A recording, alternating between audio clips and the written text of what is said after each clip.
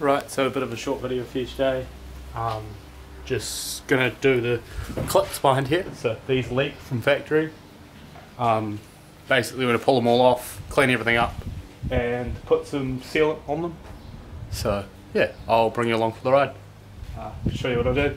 I'm gonna try to do it with no tools. I've actually just done the other side, so you know what I'm doing a little bit more now. So I'll chuck you on a tripod and yeah, we'll go through the process. Right, so we're going to pull these off. You can use a tool and leave them out. So there's two pins here, it needs to slide back. So I'll open the door slightly, I'm going to grab the front and we're going to pull it off. We're just going to work our way around with our fingers.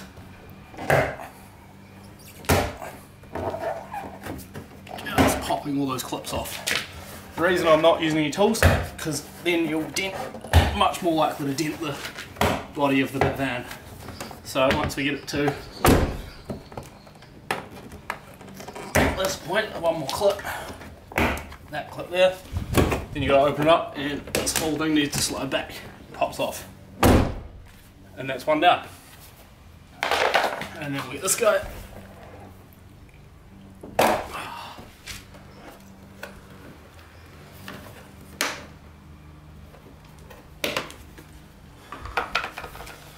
So yeah, pretty simple. Just need to go along, popping them all off. I'm not sure if this, I haven't done the sliding door yet, so I'm not sure if this guy has these ones or just pops off. But going off how the rest of the van's been, if it has them, it's going to be at the back. So I'll just see if the front pops off for us. I might open the door slightly and just see what I can see. Right, so at this point I didn't know this, but there's actually a clip at both ends of this. So yeah, so it looks like it has those big clips at the front. later on you'll see me end up having to undo these screws to get this part back on. So there's little screws on the back side. I'll talk about it later, but hard to tell. Looks like we might not have them. Or just see if we can start. yeah, just don't do what I did here. Didn't quite get this right. It worked, but there's definitely an easier way. Just undo the two screws that hold those end clips on and go from there. Yeah, so that's just normal clips. So we can get that just by hand. And then we'll walk our way along and pop those all off. Feels like you're going to break them. I will say it feels like you're going to break them. But so far I've only broken one clip and I managed to fix that and put it back on. So let's see if we can keep that up. As you can see, I broke one, but I've grafted a new peg on. Bit of a mess up, but hopefully that should hold. I just used another clip that I did have, stole a peg off it and melted it all together, so that should hold it. Yeah, so it doesn't look like there's any clips on that side either, so now we'll snag our hand up here and pop the top off.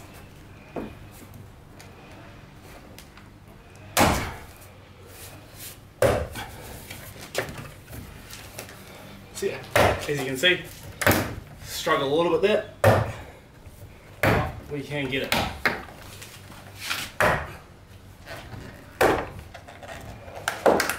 Without trim removal tools.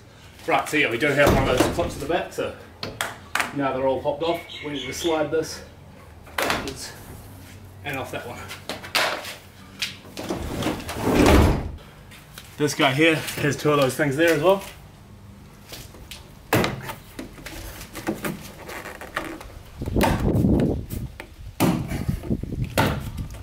But actually, sorry, it just has one top. So just one go up there. And same with this one. One go up there.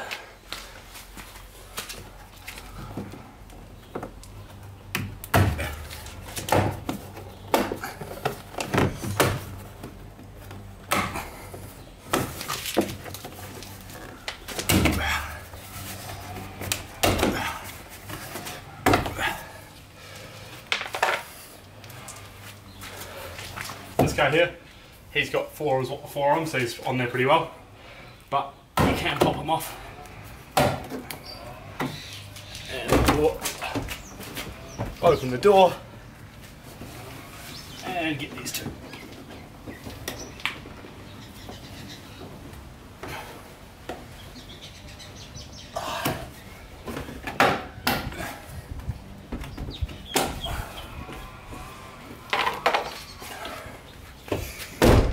Right, so there you go. We've got that whole side all off.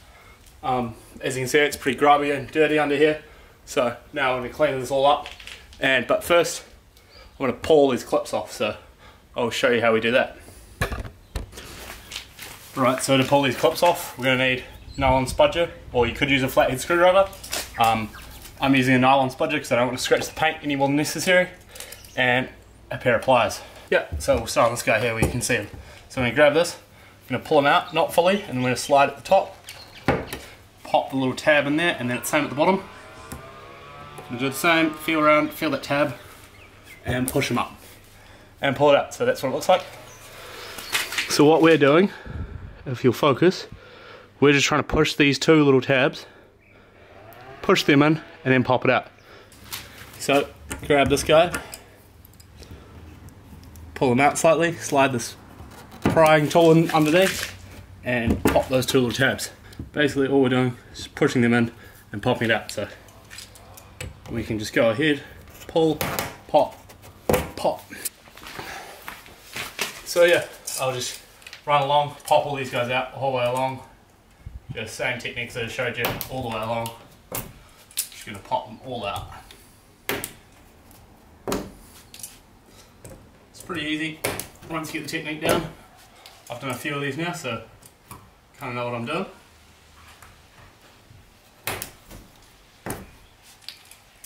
Yeah, I'll just get that done and then I'll catch you up once I've done that. A little thing to note, these 4 tabs at the front are orientated in a different direction than the rest of them. So you can just see all these ones here are vertical.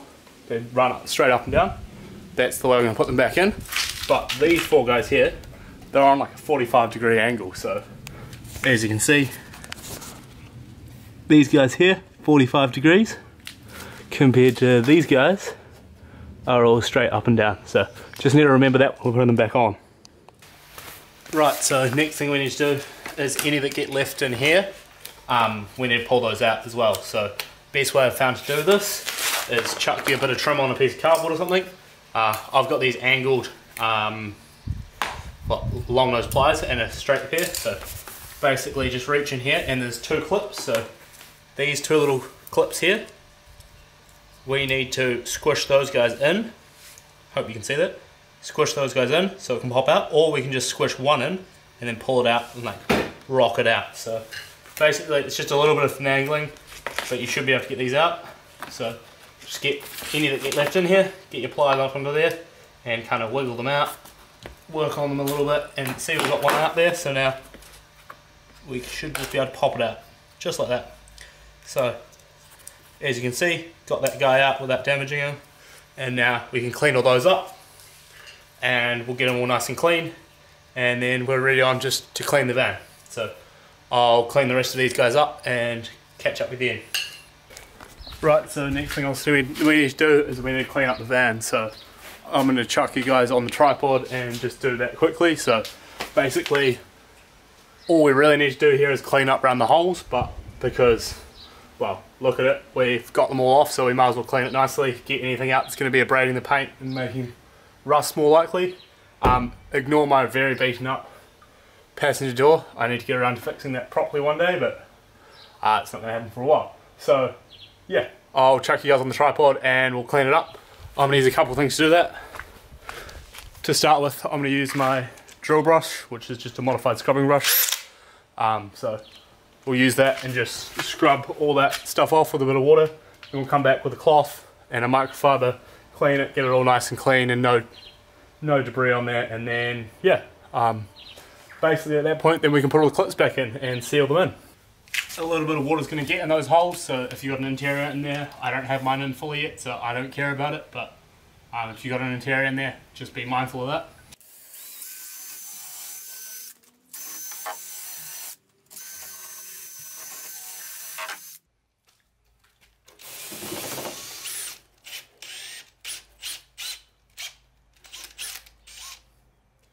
Drill brush needs a bit of tightening up, so I'll just sort that quickly. Basically my bolts come undone.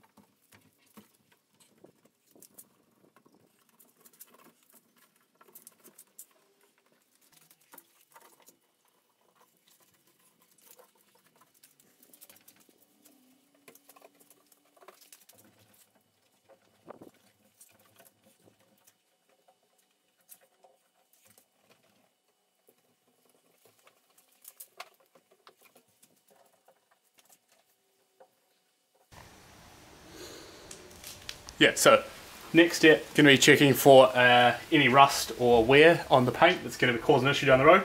So on mine, as I was saying earlier, my door's been pretty messed up. I think it's actually fallen off in the previous owners, so thanks NZ Post. And it's been bashed back together pretty rough, so I'm going to need to fix it better, but for right now I just want to keep it limping along for a little bit longer. So as you can see, we've got a bit of bare metal there where that crease has cracked the paint. We've actually got a little bit of rust just here, so I'm going to kind of tidy that up a little bit, chuck some rust converter on that, and also I pushed this grommet in while I was cleaning. It looks like this, so yeah, I'll fish that out of there.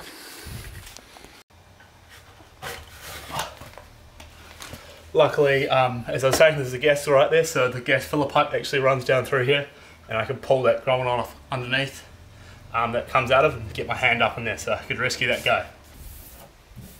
Right, so it's locked down. I'm out of masking tape, I'm out of red paint, but I have zinc primer and a little bit of black paint, so this is going to get just zinc primed. I'm going to wire brush it back, throw some rust killer on it, zinc prime it, and call that good for now. As I said, I'm going to pull this back off at one point and fix this door, so just to grab these, don't be dumb, only got one set of eyes.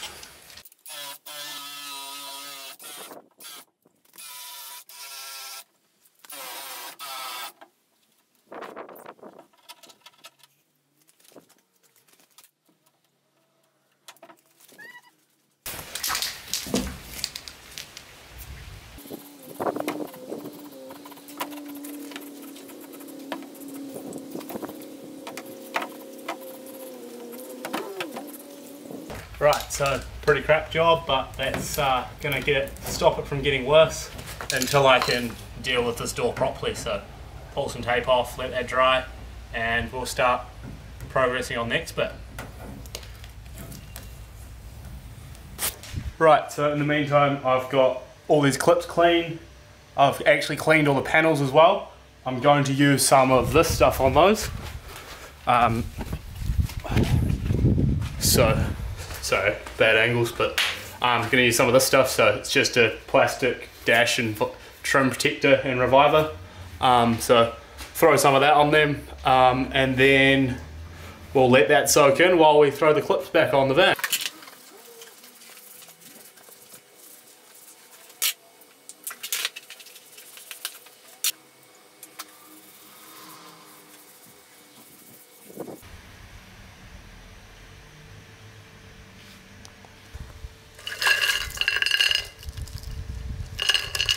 We're going to pull these trim clips back in, we're going to seal them in. I'm just using an auto seam sealer.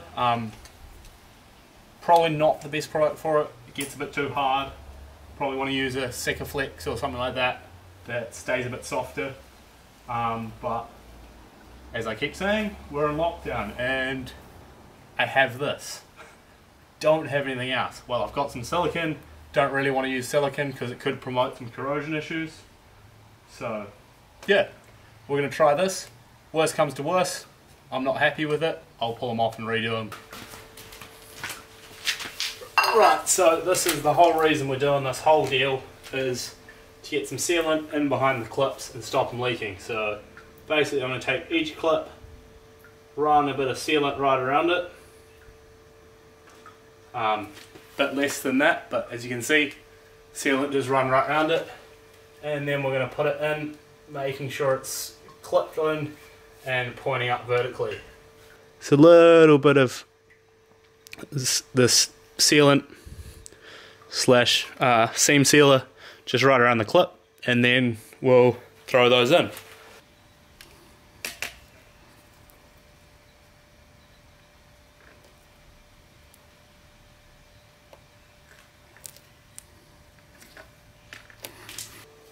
And while we're here, remember what I said about these four at the front? We need to remember they go on a 45-degree angle when we put them back in. So while I remember that, I'm going to put those ones in. So all we're doing, taking this sealant and just, so it's just dabbing it around the edge, getting a nice full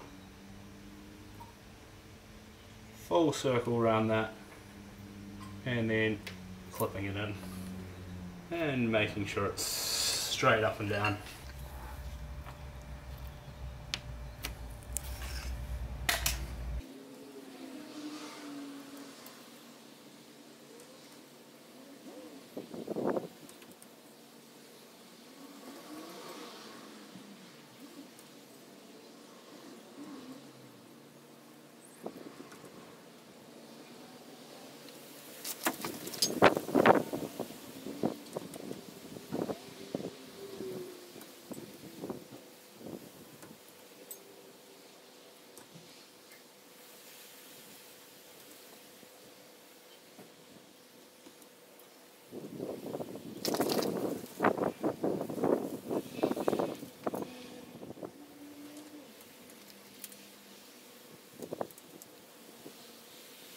So while I finish this up, let's have a quick little chat.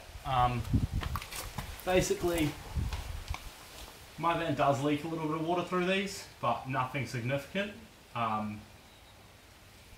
In New Zealand here, we get a bit of rain, so especially up in Auckland where I'm living currently, I'm doing this. So I'm basically just doing this as preventative maintenance. As you guys will probably know, knowing Sprinter vans, their paint's not the best.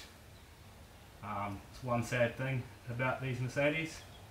For some reason, Mercedes decided not to paint them very well.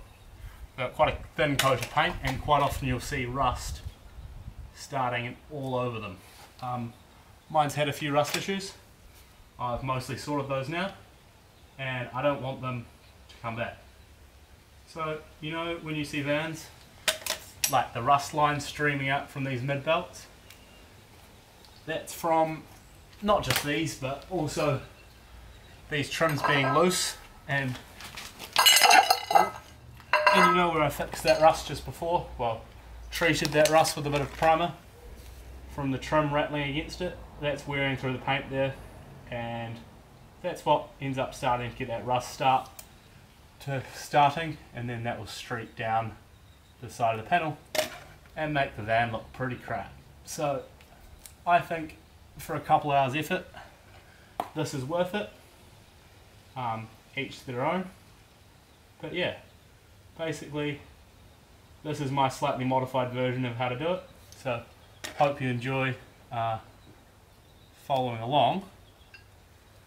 For more information on it, there is different clips you can get with seals in them from the newer vans, and little trims you can put in to stop this, just to try to stop water getting into this area completely.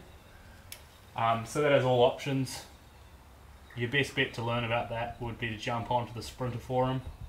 If you don't know what that is, look up Sprinter Source on Google, and you'll be amazed by how much great information there is out there on these vans. Most of the guys posting on there are in the States, but that's all good. It's the same van, just right hand drive versus left hand drive. And I'm one short, so I've lost one. There it is. You want to be sure not to lose these as you're doing it. You can get new ones. They're $1 or so from the Mercedes dealership. The newer vans, 2019 and up, so the VS30s. This is an NCV3. They have slightly upgraded clips, so Mercedes has recognised this problem, and they've actually made new clips. The new ones have a little rubber seal in them to try stop this issue from happening. So you can buy those, and they do fit the NCV3.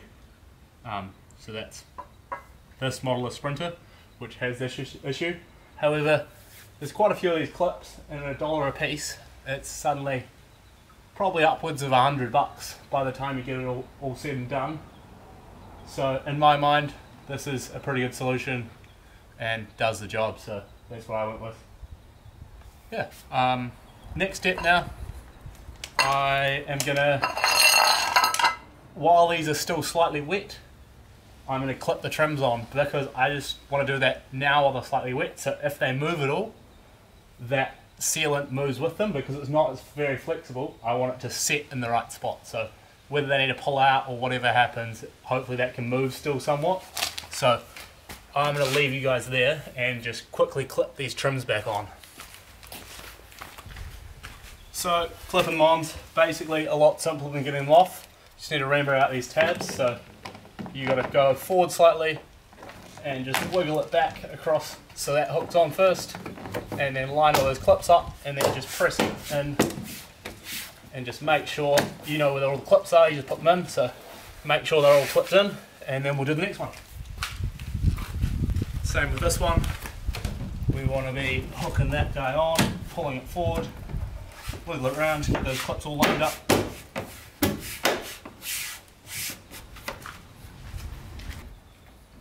Alright, so I've run into a bit of an issue. I didn't have this on the other side. These little hook things are actually screwed on, and I've just figured out. So there's this little screw on the back side here, and because this one's got one on both ends, we can't actually get this back on. So I'm going to have to undo one of these so I can clip them back on. I was trying to avoid having to use Torx on this so you guys could follow along without them, but as you probably know with these vans, you'll need a T25 if you really want to do much on them. So yeah, I'll bring you guys along. Basically, I just need to pull this guy off. There's a T25 on the back side of it. Sorry, I'm wrong. There's a T20 on the back side of it.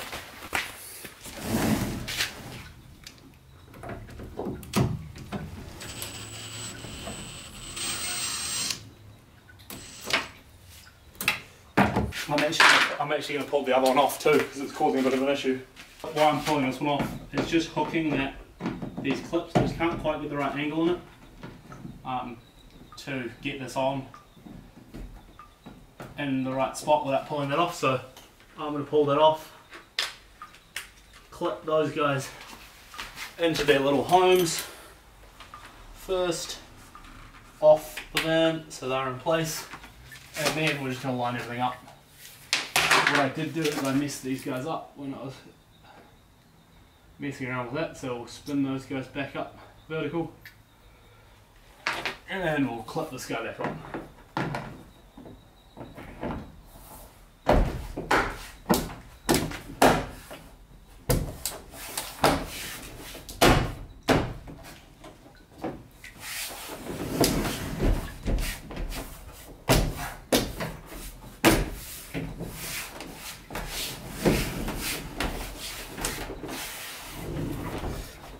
Alright, that guy's all back on. Now these guys should line up. And I can drop that bolt.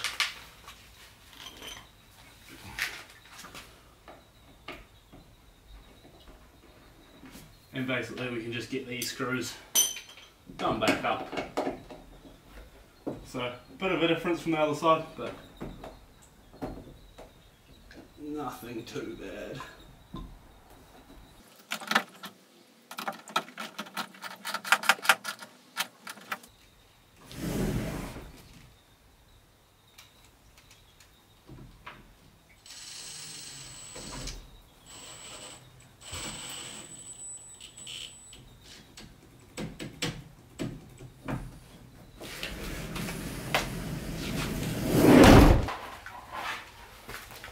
So, I decided I found this one was a bit of an annoying one to do because I was trying to put those clips in vertically, but if you have them on the 45, just click straight on. So, yeah, remember that. We could take this one out, but as I said, we can kind of do it without doing that and just by hooking these boys on.